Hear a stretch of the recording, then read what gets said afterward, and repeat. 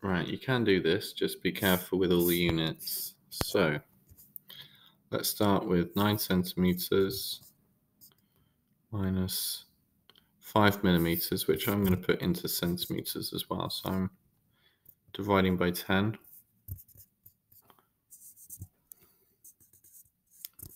Now I need to convert this to centimeters. I need to convert this to meters. So if I had 100 centimeters, that would become 1 meter, and I divide it by 100.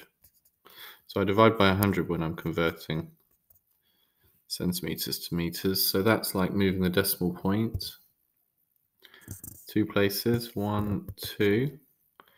So what I should get is a 0 and then another decimal point. So the answer is 0.085 meters.